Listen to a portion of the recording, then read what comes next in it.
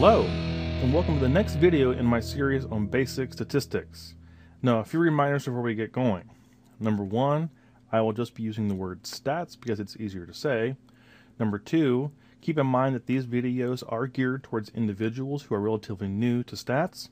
So if you have advanced study and quantitative methods, these videos are probably a bit below what you would need. However, if this is new to you or you just want to brush up on this topic, then this video is for you. And finally, number three, if you are watching this video on YouTube, please refer to the description below the video, and in the description you'll find a link to the corresponding blog post for this problem. On the blog post, you will find a download link for the very Excel file we're going to use in this video. So you can download that, open it up on your computer, and then follow right along with me step by step. So all that being said, let's go ahead and dive right in. Now this video is actually a continuation of our last chi-square video.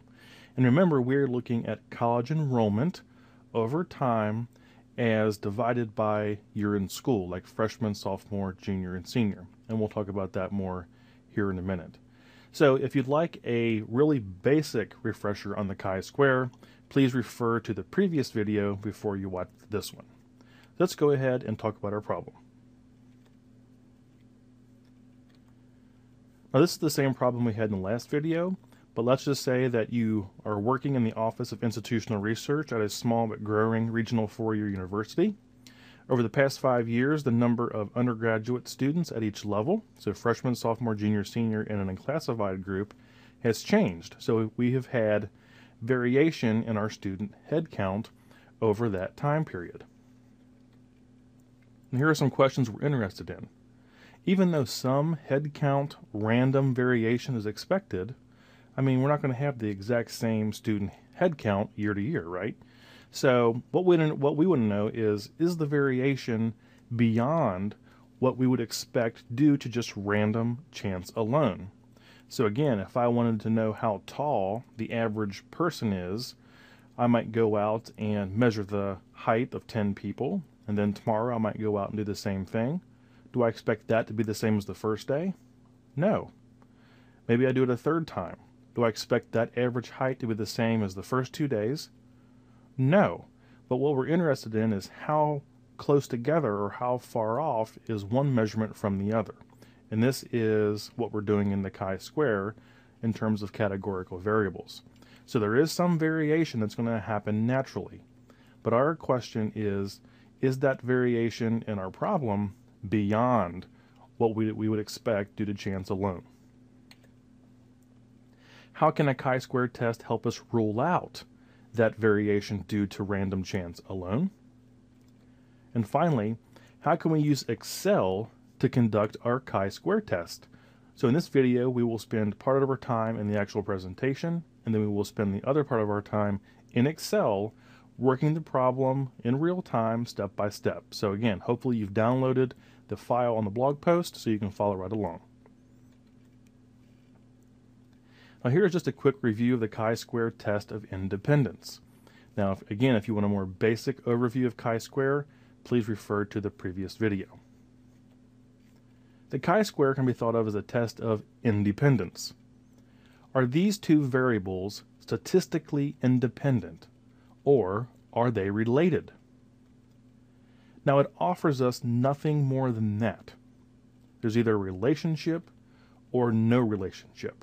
We're not trying to figure out what that relationship is or describe it or anything like that. We are just using the chi-square to determine if there is a relationship or not. We have two hypotheses. We have the null hypothesis, which says that the two categorical variables are independent, so no relationship. And our alternative, which says the two categorical variables are related, so they are not independent. And remember, the chi-square is about our observed frequency of some event versus what we expect that frequency to be. So we're talking about observed versus expected, and we're dealing with frequencies or counting things. Now, is the variation between the observed and the expected frequencies minor enough to be within what we may expect due to chance alone. So again, we're going to have random chance variation, but we're using the chi-square to determine if the variation we have in our test is beyond what we'd expect from chance alone. Now in this video, we'll be using contingency tables, which is a table where one variable is along the top and its categories, and the other variable is down the left-hand side with its categories. And we're going to talk about several examples here in a second. Now we're going to be using two tables. We're going to have one contingency table for our observations, which is the data we have. And we're going to have another contingency table for what we expected in our frequencies. So oftentimes these are combined into one table, but for the purpose of this lesson, we're going to go ahead and separate them out so you can see the relationship pretty clearly. And degrees of freedom. And again, I'm not going to describe what degrees of freedom are in this video, but just keep in mind that when we have a chi-square with two variables with multiple rows and columns, the degrees of freedom are the number of columns minus 1 times the number of rows minus 1, and that equals our degrees of freedom. Now here are some examples of contingency tables I've found online. Now in this table, we are looking at the relationship between the amount of work experience someone has and what position they hold. So you can see along the top we have manager, programmer, operator, system admin. So again, these are computer science or computer type positions. And then on the left-hand side, we have experience ranges. So 0 to 3 years, 4 to 8 years, or more than 8 years. So we are looking at least in this table, the relationship between position and years experience. And I can tell you by looking at the bottom there, by looking at the observed value and the critical value, that there is a relationship. But again, we're going to talk about that throughout this video. Here's another contingency table, and this is a type of genetic research experiment or something like that. So we have genotype along the top, AA, AB, and BB. And then on the left-hand side, we have a case and then a control group. Now, what makes a contingency table are the row totals and the column totals. So if you look at the first table on the left-hand side, we have a total for each row, so 67, 91, 88, and we have a total for each column. So manager, programmer, operator, and system admin. Same thing on our other contingency table on the right. We have row totals for case, for control, which are both 100. Then we have column totals for all three genotypes. So here is a contingency table. It's 2 by 2 for whether a gale was forecasted and an actual gale was observed. So we have yes, yes, and yes, no, and so forth. Then we also have row and column totals. Now here is a contingency table for purchasing behavior. So on the left-hand side, we have the time spent on a website, and then along the top, we have the number of items purchased. As you can see, we have totals for each row and totals for each column. Now here is a contingency table for smoking behavior. So on the left-hand side, we have different types of employees, from senior managers down through junior employees, etc. Along the top, we have level of smoking, from none all the way to level of smoking. So this is looking at the relationship between smoking behavior and employee level. And finally, we have a table for cholera inoculation. So on the left-hand side, we have whether or not the person was inoculated or not inoculated. Along the top, we have whether or not they became infected with cholera or not infected. And again, we have total and column rows. So here is our observed head count, and this is actual data from an actual university, so I did not make this up. And again, we have our class standing on the left-hand side, freshman down through senior and unclassified. And then we have our years, 2007 through 2011. Now, I will just make one caveat here. It's not all that common to use time series categories, like we have years along the top, in chi-squares. However, for this video, it will suffice. But just keep in mind there are certain things that come into play when we are using time series categories like the years on top. On the next couple of slides, I'm going to briefly show our graphs from our last video. I'm not going to go into each one specifically. I'll just leave it on the screen for a few seconds and then move on. So here's our simple line graph. And again, that's just enrollment over each year along the bottom. And then each class level is represented by a different color.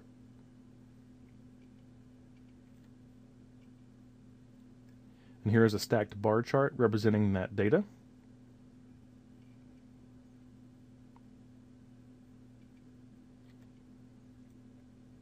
A stacked percentage chart.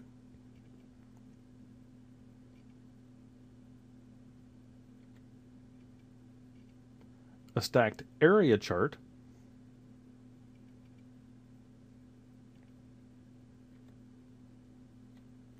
A stacked percentage area chart,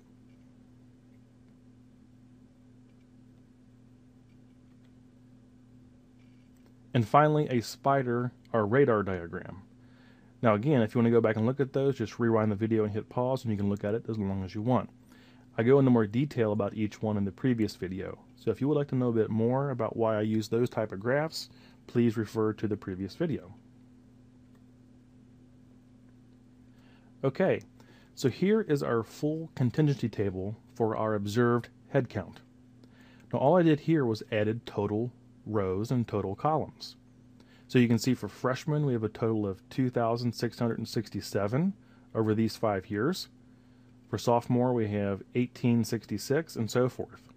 And then for each year we have the total undergrad enrollments. For 2007 we had 1,469. And then by 2011, we had 1,656.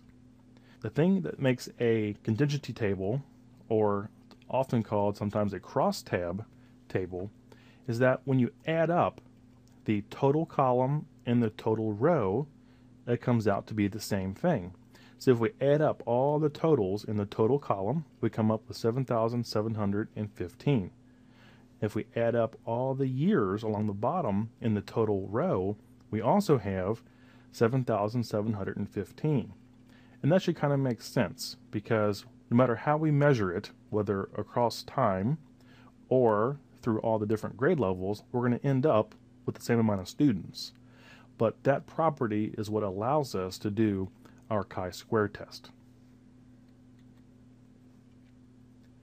Now here is our observed head count in a 3D bar graph. So again, you can see each grade level across time, and you'll notice that the freshman enrollment is always the highest, and then the sophomore is the second highest, and then oddly enough in this data the junior level is actually the lowest across time. Now there are some institutional reasons about why that took place at this university, but I'm not going to bore you with going into all those right now, but that's not all that uncommon for a university like this one. And then senior is the next highest. Again, so you can see how each class level relates to each other across time and grade level. So we talked about our observed head count. Now this is our expected head count. And this is our contingency table for the expected head count. Now if you notice, it has everything that the observed does except all the data in the middle, which is obviously a big part. But along the right hand side we still have total rows, and along the bottom we have total columns. Now obviously the question marks there in the middle, that's what we have to find out.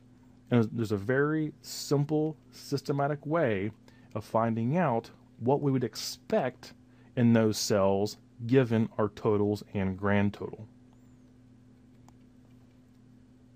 Okay, so as far as the calculation goes, this was probably the most complex slide because it just shows you how to get each expected cell. I've color-coded everything so you can see exactly where I'm getting the numbers. Now the way to find the expected count works is you take the column total, which is there in the blue, multiply it by the row total, which is in the red, and then divide all of that by the grand total, which is the number in the bottom right. So if we look at freshmen in 2007, our row total is 2,667. We're going to multiply that by the column total, which was 1,469. So we multiply those together, and then we divide by our grand total, which was 7,715 students. And then when we go to sophomore, everything stays the same. We're still in the same column. We're still using the same grand total, but we've changed rows. So our row will now be the row total for sophomore, which is 1,866. When we go down to junior, again, the blue and the purple stay the same, but we're in a different row. So now it's 1,236. So you can see how this works. This is not that complicated. It's just row total times column total divided by grand total. Now when we go ahead and do those calculations, we have our expected head count. Now I went ahead and left these in decimal form just to make it easier. So you can see that based on our total freshmen and 2007 total and our grand total, we would expect 508 freshmen. Now for sophomore, we would expect 355, and so on and so forth down that column. As far as calculating the expected values, that's how we do it. So now let's go into Excel and figure out the rest of our expected head counts. Okay, so here we are in Excel, and as you can see, we have several tables on the left-hand side. The first table are actual observed enrollments. So for each class level on the left-hand side, and then for each year along the top. Below that, we have our expected counts. And we're going to use Excel formulas to generate those expected counts, just like we did in our PowerPoint presentation, but it will be more automated. Now below that, we're going to have our observed minus our expected.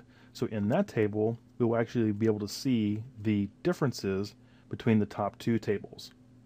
And at the very bottom, we're going to have our observed minus our expected squared divided by our expected. And again, that's the last step in calculating our chi-square for each cell. Now, different times during the video, I will actually pause it because some of the things are just too boring for you to sit and watch me do, like filling in columns and copy and pasting and things like that. All right, so let's go ahead and get started. Now we're going to start in our observed contingency table there at the top, and we need row and column totals. So we're going to start with the freshmen, and we want to know how many freshman students we had across all 5 years. So to do that, it's just a simple sum formula. So equals sum, open parentheses, select those 5 years, close parentheses, and hit enter. And there we go. Now, the autofill feature in Excel, if we hover over the bottom corner, it will be that black cross. We'll go ahead and drag down, and that will do the same thing for the rest of the grade levels. Now we need column totals. So this is the same concept. So equals sum. We'll select those 5 grade levels, hit enter, and there's that. Now again, we'll drag over to go ahead and autofill the rest of the columns. Now we need a grand total. So we can do the row totals there on the right-hand side, or we can use the column totals along the bottom.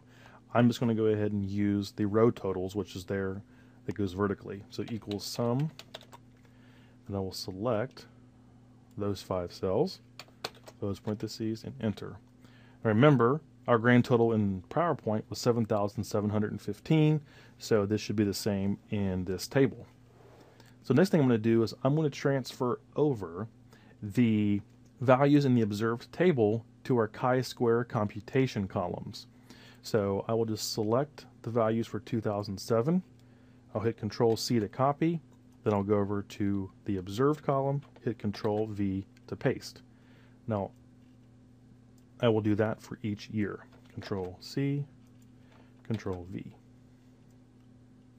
Control-C, Control-V,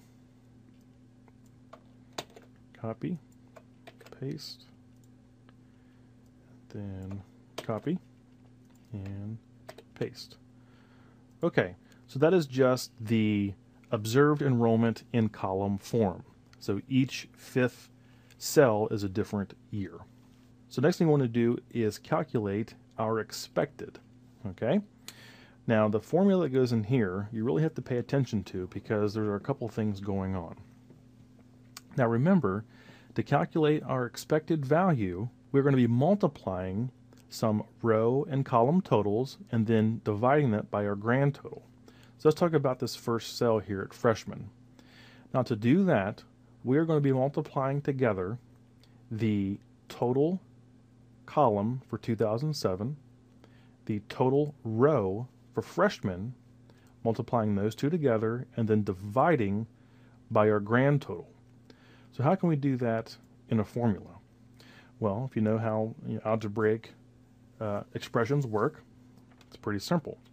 So we're going to have equals, open parentheses, we want our column total times our row total up here, close parentheses, and then we're going to divide by our grand total, which is the cell in the lower right.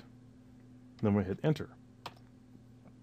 And again, that's about 508 students. That's exactly what we got in the PowerPoint side of things, doing it manually. Now we're going to go back up to this cell. We want to be able to use the autofill feature, so we do not have to do that each and every time. So let's say I wanted to fill in the column below 2007. What is going to stay the same and what is going to change in our formula? Well, we know that our grand total is going to stay the same because it's always the same, 7715. Now, for the 2007, we know that the column total, which is 1469, will also stay the same in our formula. The only thing that's going to change is the row total there on the right. So how can we keep certain parts of our formula stable or absolute while allowing some things to change?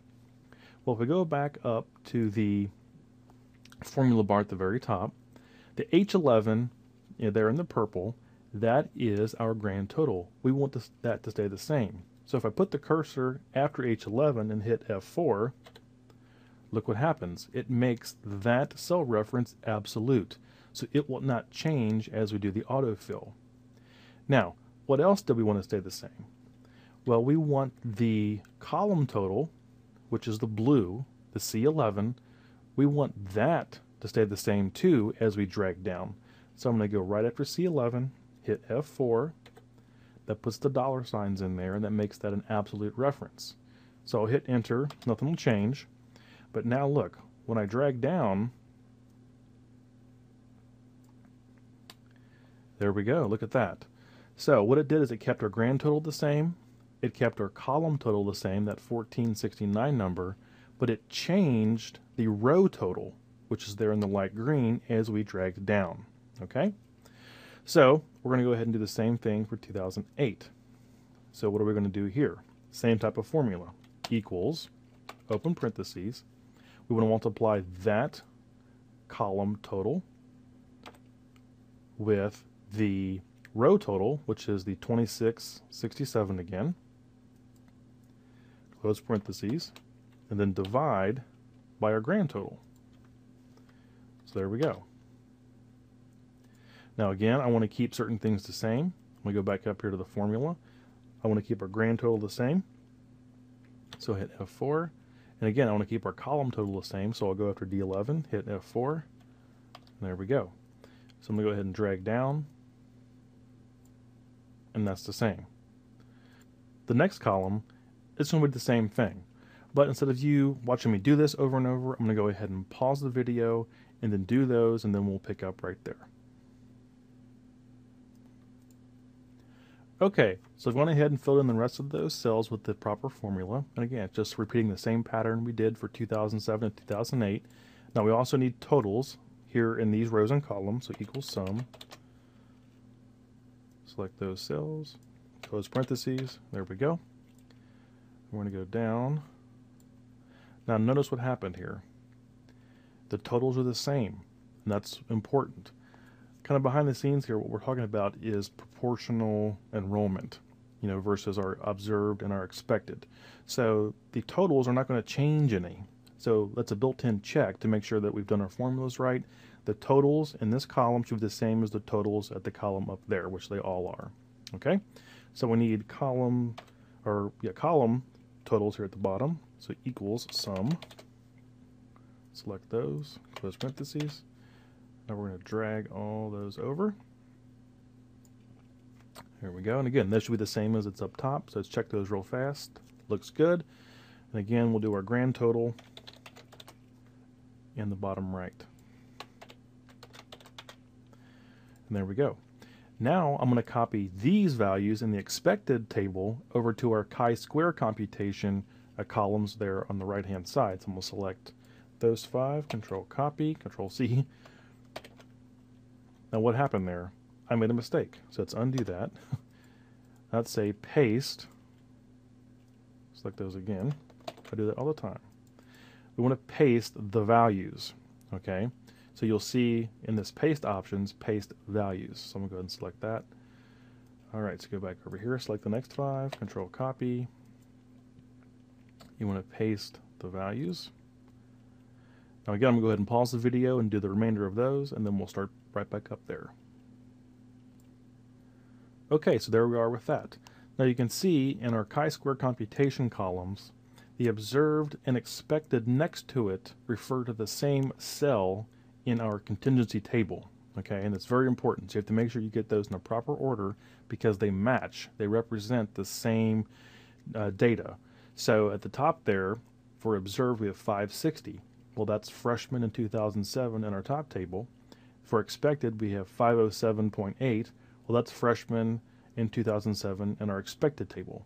So you have to make sure that those line up correctly.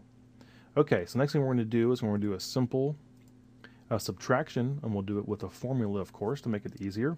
We want to do observed minus expected there in the middle column of our chi-square computation. So to do this, we just have equals, then we'll select the observed minus the expected next to it. That's it. Now, of course, we can just do the autofill, so it turns into the black cross there. We'll drag down, and that's that. Easy. Now, the next step of our chi-square computation is we square that. So this is observed minus expected squared. So to do this, we just do equals. We'll select the observed minus expected cell next to it. Then we'll do the little caret, which is the upward little arrow there, which is shift and then the 6 key. Then we'll square it, so 2, and that's that. So again, we're just going to drag all those down to get those values. Now we only have one more column here. So we're going to take our observed minus expected squared and divide that by our expected. So that, again, that's easy. Equals observed minus expected squared is the cell next to it. Then we're going to divide by our expected, or E, which is 2 cells over. So we hit that, and there we go. Now we can drag all the way down.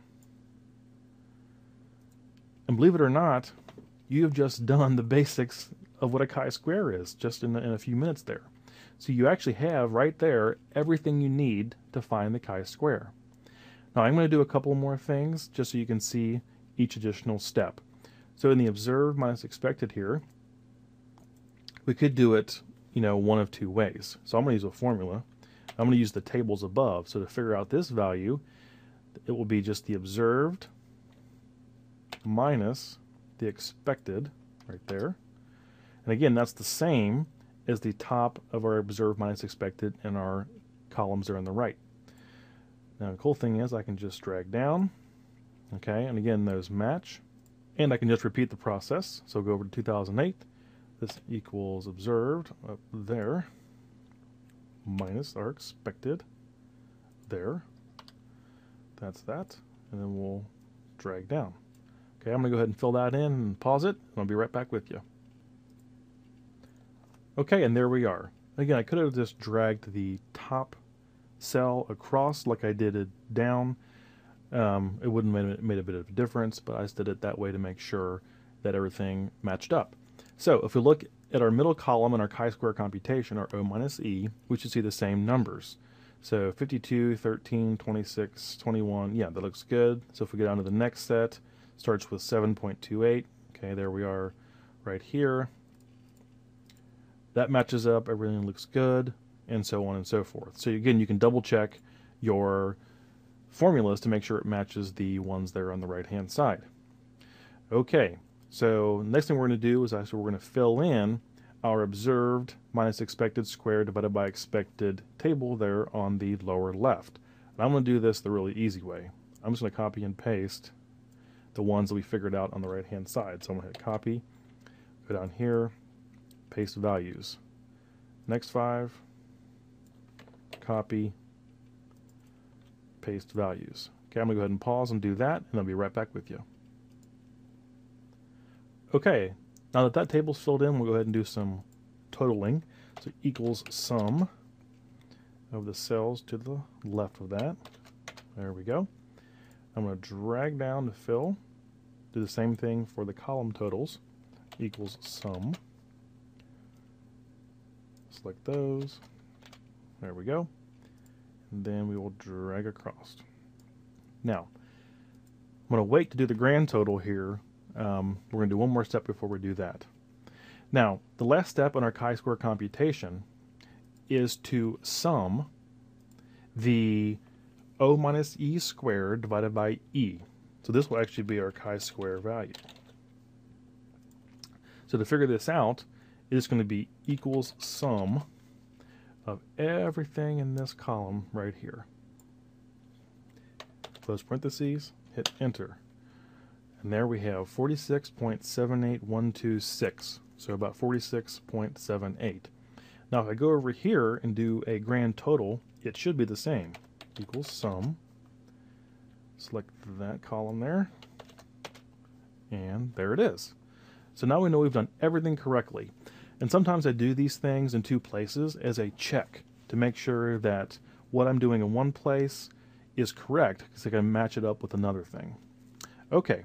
So guess what? We're just about done. The last thing we need to find out is our chi-square critical value here. So remember, we have a P of 0.05 and 16 degrees of freedom. So we're going to use the formula that is equals CHIINV. Okay. So that returns the inverse of the right-hand probability of the chi-square. You don't need to know what that is necessarily, but basically it's going to tell us what our threshold is for rejecting our null hypothesis. So we need 2 pieces of data to go in this. The first thing it asks us is our probability. Well, that is 0.05 or 0.05, comma, and it needs our degrees of freedom, which are 16. So we'll close that, hit enter, and that is our critical value. Now if you notice, our chi-square down here in our chi-square computation columns and in our chi-square totals down the left-hand side, it's 46.78.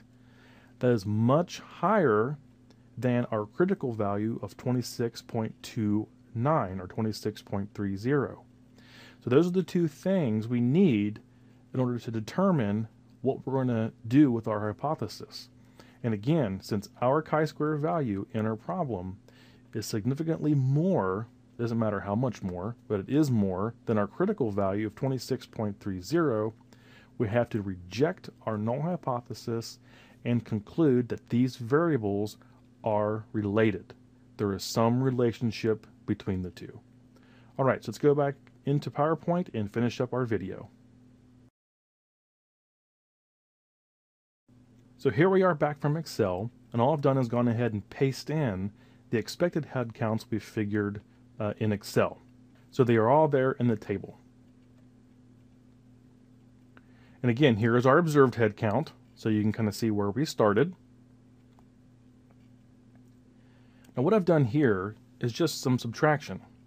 I took our observed and then subtracted our expected for each cell. So you can see that for freshmen in 2007, we observed about 52 more students than we expected. Now let's say we go down to sophomores in 2009, We expected 18 more students than we observed. So if it is in red, that means our expectations were more than we observed. If it is in black, that means our observations were more than we expected. Now you can kind of see this pattern that goes through this chart, and that's why I did it. That, we have sort of a red section that runs from the lower left up to the top right. So actually that diagonal column to the middle is all red.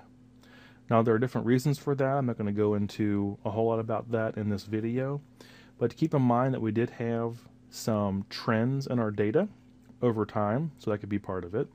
And there are a few other reasons as far as the institution goes. But I just wanted to show you in color and in numbers where the actual differences were.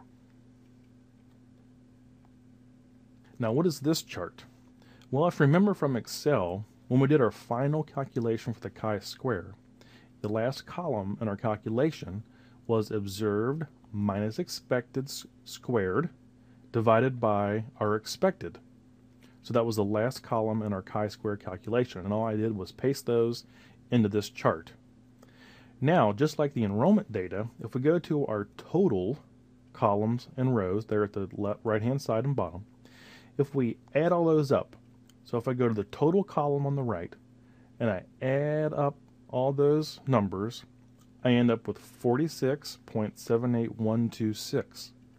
Now if I go along the bottom, total row there, now if I go along the total row at the bottom, if we add all those up, we come up with 46.7126. Now, if you remember from Excel, that's exactly what we found our chi-square statistic to be. So again, this is just reaffirming that our chi-square statistic in Excel was 46.78126. Now I'm going to run this slide and the next slide back and forth a few times so you can see the difference. Now this is what we expected. So when we figured out our expected contingency table, this is that graph.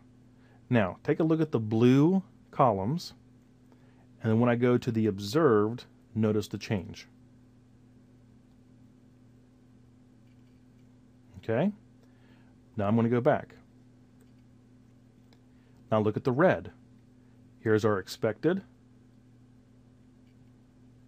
Here's what we observed. Go back. Look at the green. There's what we expected. There's what we observed. Look at the purple for seniors. That's our expected and our observed. And finally, the blue, which is our special and classified category. That's our expected and what we observed. So the main thing there is to see that there is a difference. Now I'm actually going to make that difference explicit in the next slide. So here is our observed minus our expected for each year in each class category. Now if the bar is above 0, that means what we observed was greater than what we expected. If the bar is below 0, that means what we expected was more than what we observed. So you can see we have some very stark differences, especially as it pertains to freshmen. So in 2007, we observed way more freshmen than we expected, and in 2011, we expected many more freshmen than we actually observed. Now, if we go back and look at the enrollment data, we could probably see why that was. Now go ahead and pause the video for a second and take a look at these differences. Okay, now remember, what we're trying to figure out in the chi-square is, are these differences more than we would expect just due to random variation? So when it comes to the heart of the matter, this is what we're really trying to figure out using the chi-square. These are our differences between our observed and expected. Now we anticipate some difference just due to random chance, but are these differences we're looking at right here more than what we would expect due to chance alone?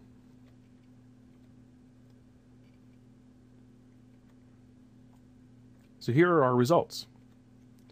Remember our problem chi-square, we generated a value of 46.78. we're going to use a p-value of 0.05, and our degrees of freedom was 4 times 4, which is 16. Now in Excel, we use our formula to generate our critical chi-square. So we put our p-value there first and then our degrees of freedom. And that generated a critical chi-square value of 26.30. Now, was our problem chi-square greater than our critical chi-square?